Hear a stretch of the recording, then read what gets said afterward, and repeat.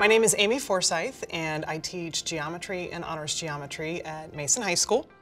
This is my 27th year.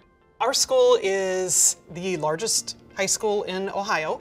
That presents a lot of opportunity for students, and it presents a lot of challenges, trying to not let anybody slip through the cracks.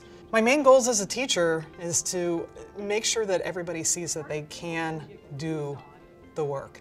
It takes practice, and it takes more practice for some than others, but we can get there. When I'm planning lessons, what I tend to do first is look at all available resources, Khan Academy and otherwise. So when I find sections on Khan Academy that match up with what I have planned for the week, then I look at how best to incorporate those. In a typical class, students would have a section or maybe multiple sections assigned to them, and they would work on those sections.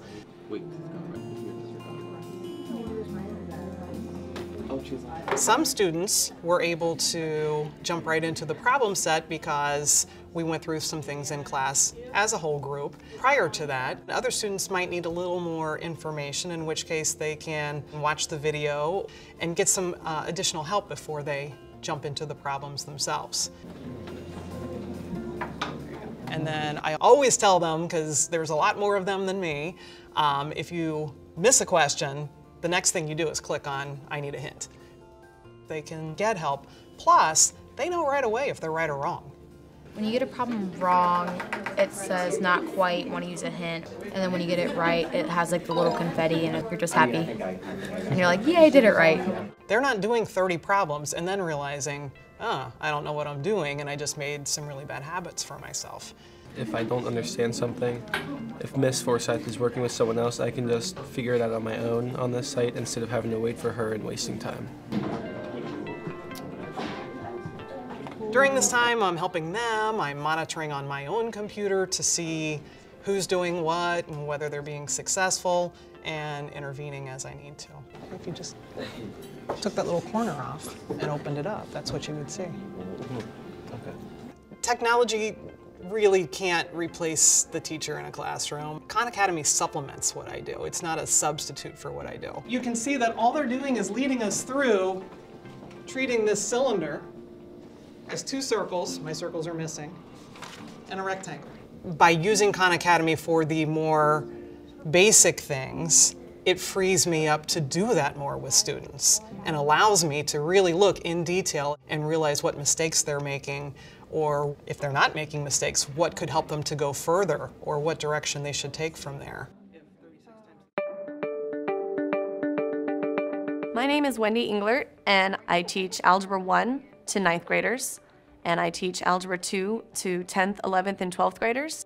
I've been teaching for 11 years, and I know problems that students often have, but sometimes it's surprising as to what one particular class struggles with or what their misconceptions are.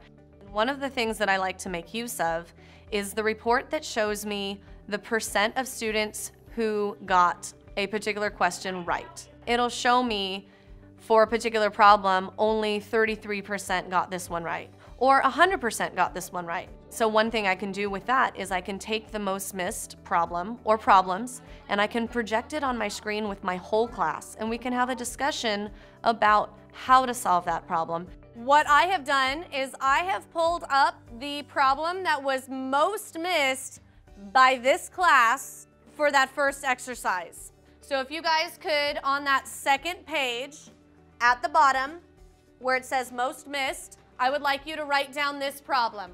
Log base 10 of 10,000. Let me have you start with having a discussion just at your table. So talk this through at the table. I know some of you guys had this exact question. It's the one where you have to like 2 to what power equals 17. That's 4 zeros. 4 zeros for the answer to be 4. Exactly. And we got 4. So you just gotta count the zeros. Okay. Easy.